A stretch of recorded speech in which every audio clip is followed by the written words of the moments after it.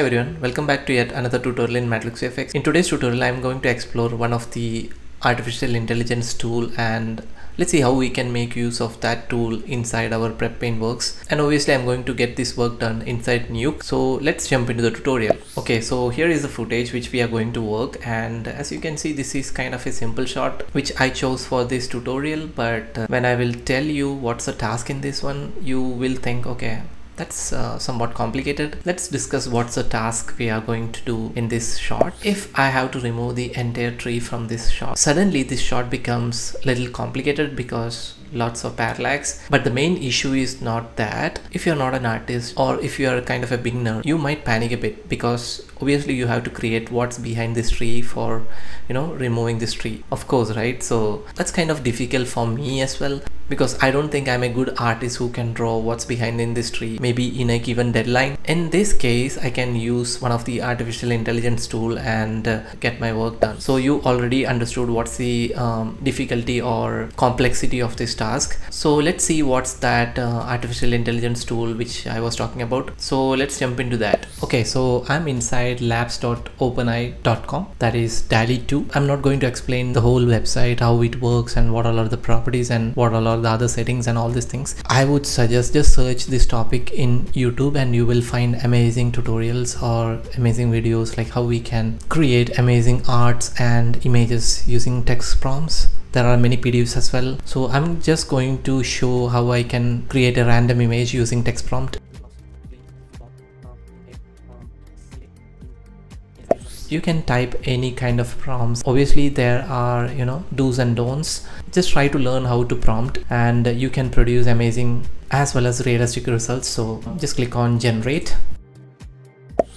Wow, you can see the result here. There is a sunny day, there is desert, and there is Mickey Mouse. You can pretty much type in any prompts and get such results. I agree, this is some kind of a cartoonic image. If you type in your prompt exactly as the tool understands, then you can produce realistic results. So I'm going to show you one other option as well. So just go into DALL-E and here you can see there is a button called upload an image. That means you can upload an image from your computer or from your disk and you can edit that image. So I'm going to upload an image here. Cool. So here I'm not going to crop my image. I'm just going to skip cropping. Let's click on place here. You can see here that we have a generation frame of 1024 by 1024. You can place this anywhere in your image to edit this. So once I'm happy with the placement, I can just go here. There are a few other options as well. I'm just going to take eraser and just erase this house from here. I'm going to type in a prompt. I'm not going to generate an image from scratch, but here I'm going to edit this image using prompt. Here I'm typing like so let's see what the result is. Wow, look at that. We have the result here. So let's see some other variations. That's absolutely brilliant, right? You can pretty much use this as a clean plate and do your prep and paint works. That's the beauty of this. Click on accept and you are ready to download this. Okay, so I'm back inside Nuke. So let's render one frame and take that into DALL-E 2 and let's see what the result looks like. So the sad part is that if you have an EXR plate, I don't think there is a way you can load EXR plate into DALL-E 2. I have tried that and I failed, so I'm not sure if there are any other options to do that. Export this as a PNG. I don't want to render this as a JPEG because obviously by converting EXR into JPEG will create a lot of artifacts in the plate and I don't want that to happen. So I'm going to convert this as PNG. Just render a single frame. I'm going to render my last frame because as you can see, we have more visibility of this tree in the last frame. Let's render.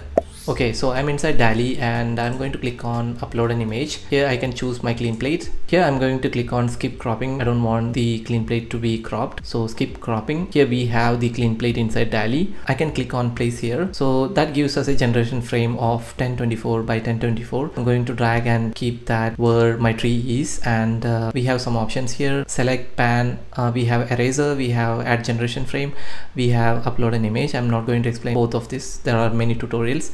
Obviously I'm going to take eraser tool and going to erase. So I have erased my tree from this clean plate or this generation frame. What's next is that type in a prompt which you want to fill in this blank area. So I'm going to type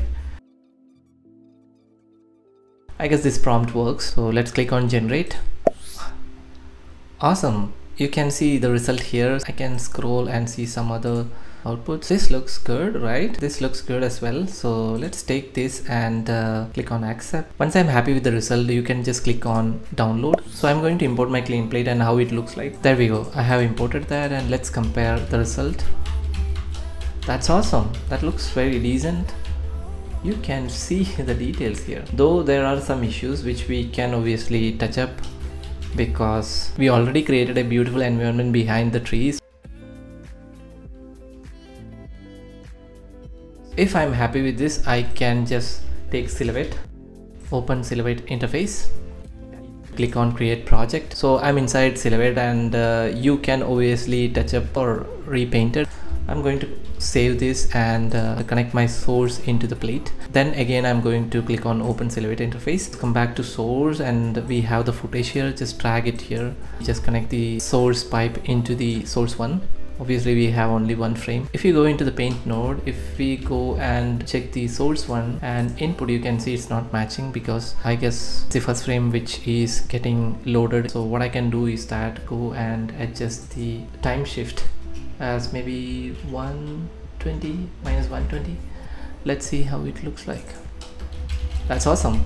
Take clone and just go into the settings, make it source 1. If I'm not happy with this, see here I have some issues. Maybe I can make the softness and just touch up this area a bit to reveal back some of the input.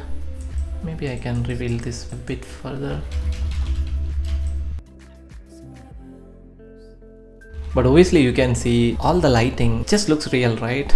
In just fraction of seconds we are getting beautiful realistic results. I'm not sure where we are heading, so but really optimistic about this technology.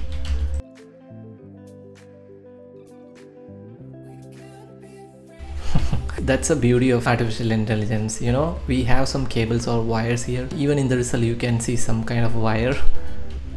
Beauty, right? Maintaining continuity. I have revealed back some of areas where I could. That's amazing.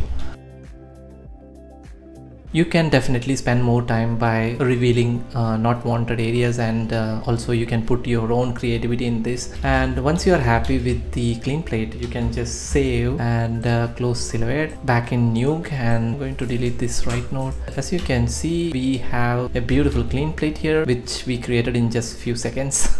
That's awesome, right? Speed of creativity. It's very easy to meet our deadlines. So once I'm done with this, I will definitely go for a camera track and maybe build a geometry, and then we'll project this clean plate. If I need to create multiple clean plates for projection, maybe I can do that as well. If you want to see how I will do camera projection with this clean plate, comment down in this video. I can make a follow-up tutorial for this. So I guess you're pretty much happy and excited to try DALL-E, and again, I hope this tutorial is super useful to every one of you. If yes, please hit that like button and comment down your thoughts. So until next tutorial, it's Manu signing off. Thank you for watching.